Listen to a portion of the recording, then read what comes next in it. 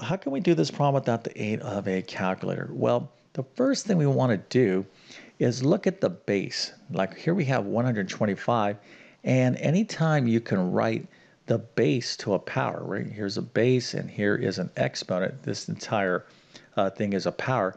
Anytime you can write the base as a power itself, that is the ticket to get the right answer. Okay, that is how you solve these particular problems. And any problem that you're going to be given that can be done without the aid of a calculator will have a base where you can express it as a power. Okay, so 125, we want to write that as a power. Now, before I show you the answer, if I told you to write 25 or express that base, let's say I had 25 to the fourth power, well, I wouldn't want to express 25 as what? A power itself. So that would be 5 squared to the fourth power. Okay, so 125, what is that as a power? Well, hopefully you see that that is 5 to the third power, because 5 times 5 times 5, this is 25 times 5, that gets us to 125. Okay, so that's what you want to do first, is write this base as a power itself. Now we have 5 to the third, all of this to the negative 1/3. Now we're ready to take the next step, and we're going to have to apply another rule.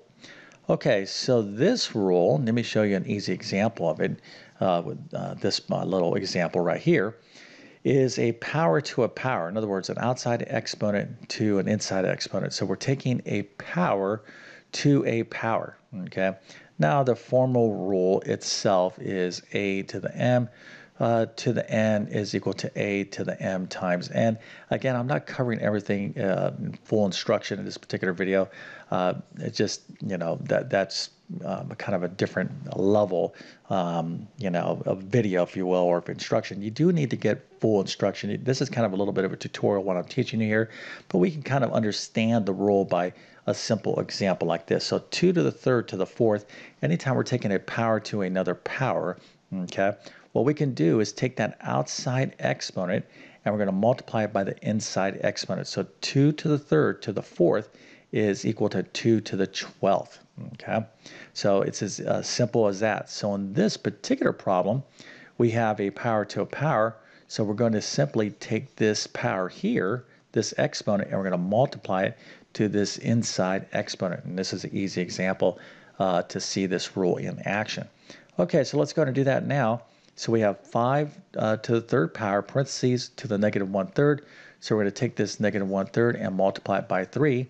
So that's going to be 3 times negative 1/3.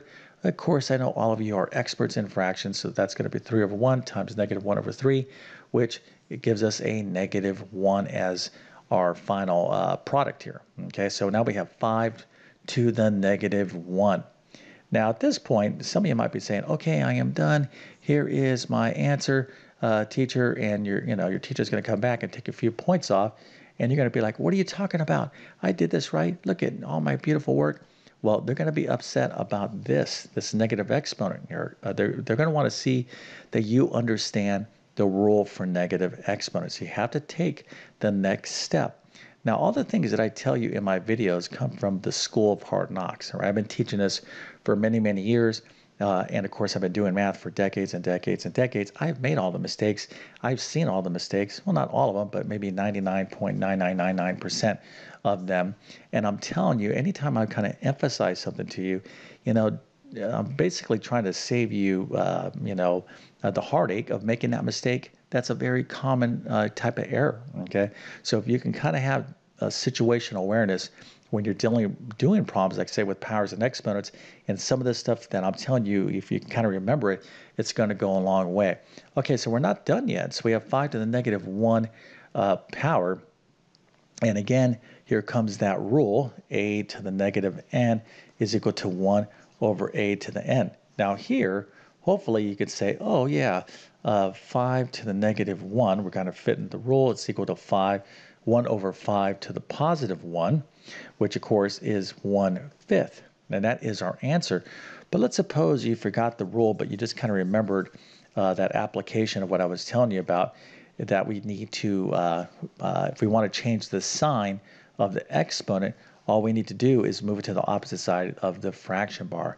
So here 5 to the negative 1 is up in the numerator, so all I have to do is move it down into the denominator. So that would bring us, that would be 5 to the positive 1, or simply 5, right? And what remains up in the numerator is 1, so that's 1 over 5, or 1/5. So I hope this video helped you out, and if that's the case, don't forget to like and subscribe. Now, if you need additional help in algebra, check out these courses right here. So pre-algebra is for those of you that are studying basic algebra. But if you are further along in mathematics, then you may want to check out my Algebra 1 or Algebra 2 courses. Now, my Math Skills Rebuilder course is a review course. I cover basic math, algebra, and geometry in this course. I'm going to leave links to all these courses in the description of this video. All right, so with all that being said, I definitely wish you all the best in your math adventures. Thank you for your time and have a great day.